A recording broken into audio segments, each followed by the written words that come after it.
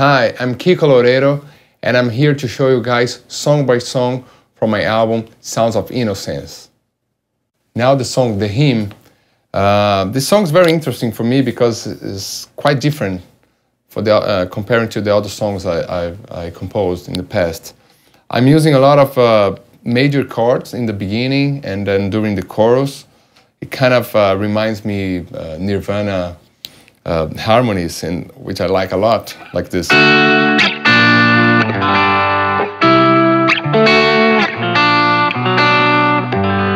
It's kind of, playing major chords all the time. Another part that I like a lot is the guitar riff and the groove that Virgil Donati did for that part. So it goes like that.